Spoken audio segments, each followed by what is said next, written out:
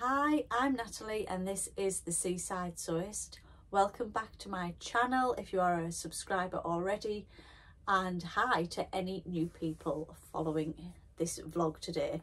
So this vlog is my Sew Frugal results. So the Yorkshire Sew Girl and Frigalisima set this challenge, set it up about 4 years ago, and it just helps you use things from your stash. So you need to pick a fabric from your stash and you need to choose a free pattern, but it has to be a pattern that's free to everybody. And there's been some absolutely fantastic entries, some fantastic free patterns as well that I didn't realise were out there. So if you watched my plans and inspirations video for Sew Frugal 24, you will see that I took a 2.5 metre piece of fabric out of my stash. So I'd got this fabric in a Think Pink subscription box a few months ago and I wanted to use the entire piece. So I made 2 garments, and the first garment that I made was the Tilda blouse by Maison Fauve. So I'll put a picture in here of the pattern.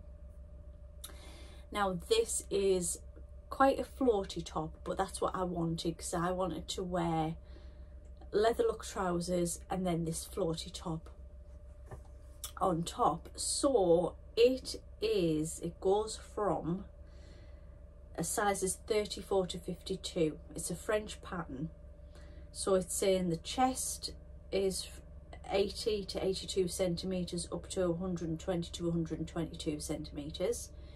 The waist 60 to 62 centimeters going up to 102 to 104 centimeters, and then the hips 88 to 90 centimeters going up to 128 to 130. Now it's got pleating detail on the front here. It's got 2 different sleeve options. So I will show you my finished blouse. I was very happy with it. I wore it for my husband's birthday meal and I felt great in it. A few people had said to me it is quite large, it's quite wide and swingy, but I didn't have to make any adjustments to that. It was great, it was the fit that I wanted. The pleat detail on the front I found very easy to do. It looks quite intricate, but I found that really easy to do the sleeves with the pleating and the cuff. The only thing I think I would change about the pattern is so it did have a facing which I put in, but because you could see through the white fabric, you could see the facing here. I just did not like the way that looked, so I trimmed it down and sort of turned the facing over so it was more of a bias bound neckline. I started out making this pattern thinking I want to bias bind it because I'm into bias binding everything at the minute, and then carried on with the facing. So I should have just gone with my gut instinct and done the bias binding. Another thing that I didn't do was the loop and a button. I actually put like a hook and bar on, which was fine, but because the fabric was quite crisp, during the day when I was sort of moving about, it would undo itself. So there was a few times I was undone at the back, which obviously makes this bit gape a bit. But apart from that, you know, that's something that I can put a bit of elastic on and put a button on, which I think I will do. So let me know what you think of my blouse.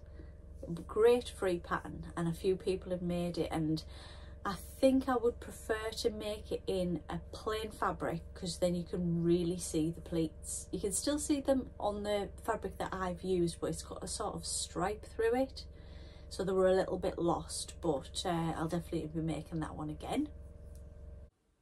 Not my most favourite make.